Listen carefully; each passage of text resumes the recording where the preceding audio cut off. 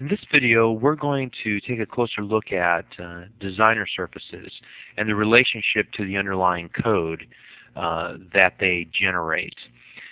There are many different types of files that you can create in Visual Studio.net.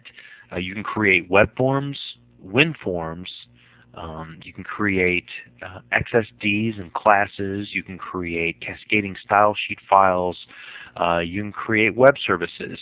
And in all these cases, and even more, there are multiple representations of a given file.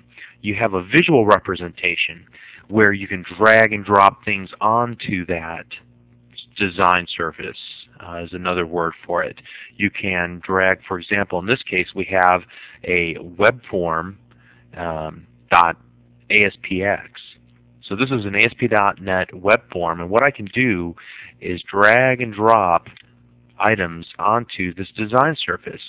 And when I do that, what's going on behind the scenes is that code is being generated.